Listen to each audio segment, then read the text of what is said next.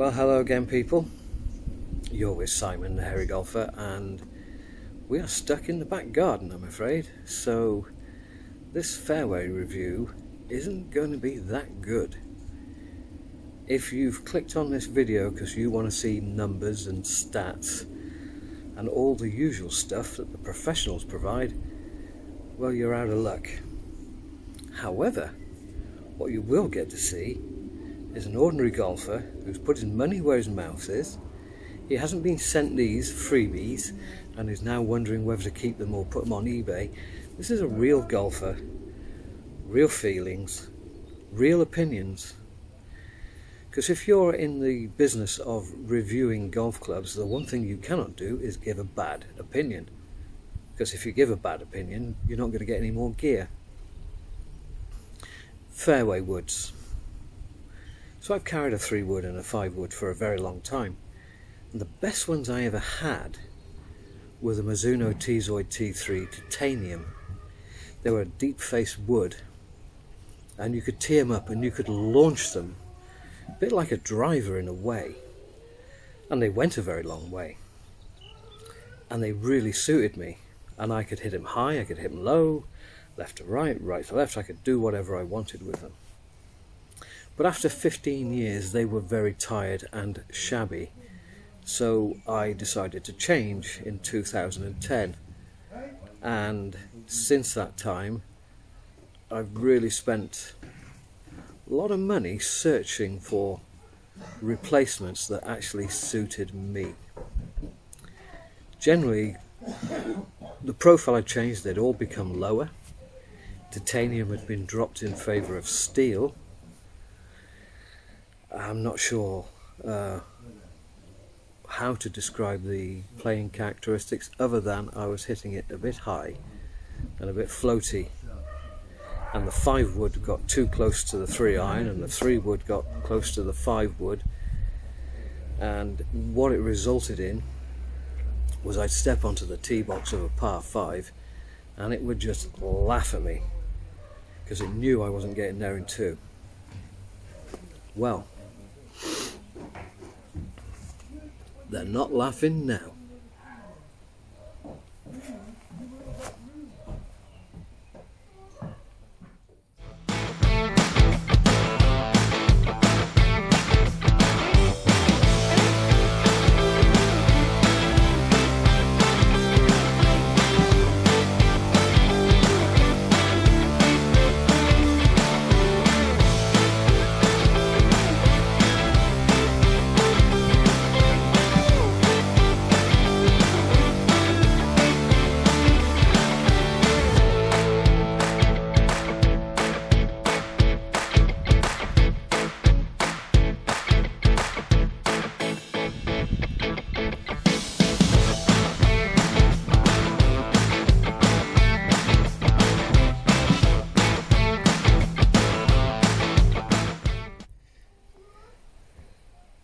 So here we are, my new 3-wood and my new 5-wood. I got fitted for these the Wednesday before shutdown, so somewhere around about the 18th or 19th of March, I can't honestly remember. And there was no one in the shop, so my coach and I had plenty of time to mess around with clubs and shafts. And we spent a long time with the Onyx, actually. The Onyx is an absolutely superb fairway wood, but these were just that little bit stronger, another 7 or 8 yards stronger, so we went with these. Figures, just for the record, just for those who really desperately want numbers. I was hitting the 3-wood, a carry of 230 to 235, and the 5-wood was going about 215 to 218, plus the rollout, of course. Smash factor. For those who don't know what a smash factor is, it is the relationship between the club head speed and the ball speed, and you're looking for getting as close to 1.5 as possible. So if you've got a 90 mile an hour club head speed, you're looking for 50% on top of that which is 135. Now, before you think that smash factor is something that only the pros achieve, everybody can achieve a good smash factor with the correct fitting. So if your driver speed is 60 miles an hour because you are 75 years old, you can still get a smash factor of 1.5 and get a 90 mile an hour ball speed. Now, what surprised my coach and I in the fitting is that I ended up with this shaft. It is the, and I'm reading this upside down, what a dick, Diamana 60 gram regular. Now, I was expecting certainly to be getting into the stiff flex, and so was James, but this combination, this head, which is probably a low spin head, and this shaft, which is a little bit softer than this, or it's got a different kick point, whatever kick point means. I think it's the part of the shaft that anyway, this combination was absolutely perfect, and I was nutting it. Slightly deeper face, which I prefer, because then I can tee it up a bit and launch it. It's got the Mizuno's take on the wave on the slot at the back. To describe what that does, for those who don't know what all these slots and what have you on the back of a wood do, when you hit the ball low on the face, you're effectively hitting against the entire sole plate, and the sole plate doesn't flex. So by putting a little slot in here and a slightly weaker area, when you hit lower on the face, this part will flex and improve your ball speed. The other thing I like about this is the way this paint frames the golf ball. It's very nice to look down upon. But I would say one thing about all the manufacturers who paint their steel woods. Don't. Because after about 5 years of use, it looks like this. And the sole looks like that. And it looks shabby. Which makes me go, oh, that looks awful. I need to buy a new one. Perhaps that's why they paint them, so they get a higher churn of product. 5 wood. Why a 5 wood? Why not a 2 iron? Well, I play Parkland. If I was playing if I was playing links, I would probably sport a 2 iron. And I can hit a 2 iron. I can hit these low bullets, these shoulder high bullets. What I like about the 5 wood is obviously it's considerably more forgiving than a 2 iron, and I'll show you something else over here. You know, when you hit a really good drive on a par 5 and you get to the ball and it's in the fairway but it's sat down, you look down and you think, oh god, I was hoping to get to the green in 2.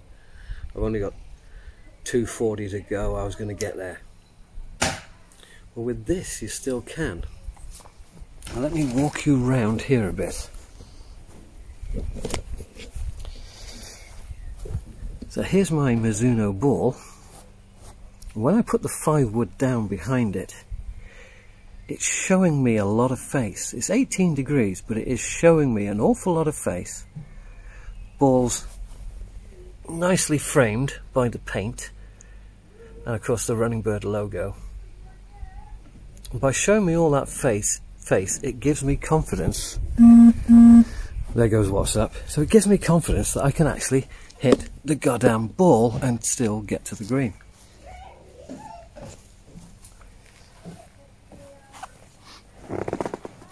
Now, I played 2 rounds with these before the lockdown. I played on the Saturday and the Sunday. Saturday I took some video. It was hellish windy and I gave up. So I've got about 5 or 6 shots, which I'll show you now. Sunday I didn't record, and I should have done.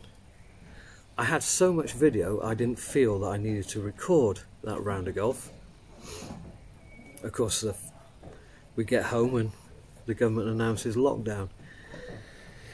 So I'm afraid you will have to put up with the fact that there is very little video of me hitting this thing. What I can tell you is that when I was playing with these, I played with Basher on the Sunday, and he was a little bit surprised about how far they were going. These things go. They launch. They really, really go. Whatever the combination is here that suits me, I know where the club head is, I know where the club face is pointing, I can release it because I am so full of confidence that I know that the ball's going in the right direction, rather than worrying about a hook or whatever.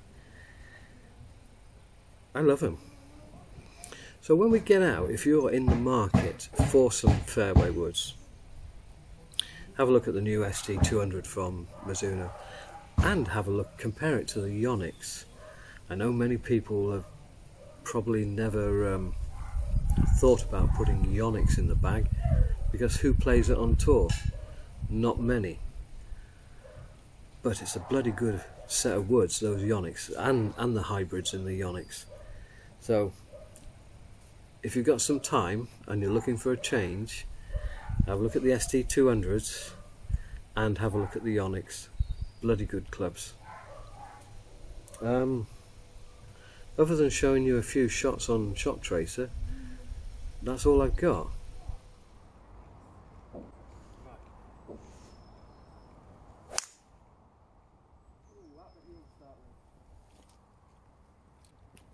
Straight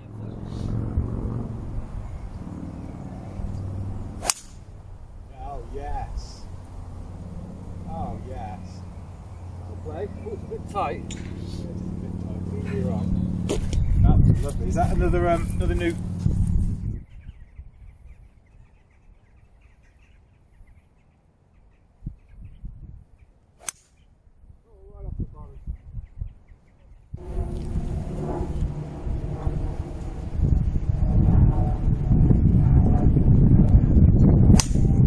Oh, that's a lovely.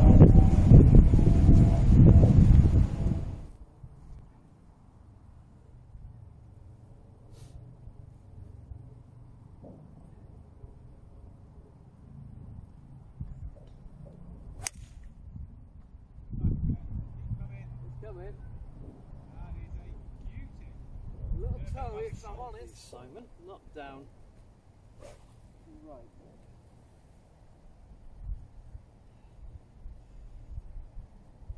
Bloody wait for the club head.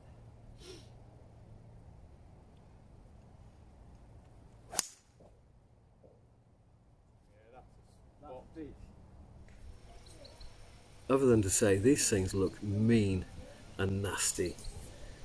Carbon crown, nice deep face, nice framing of the golf ball. I just wish they hadn't painted the face black, but then they all do, don't they? Thanks for watching.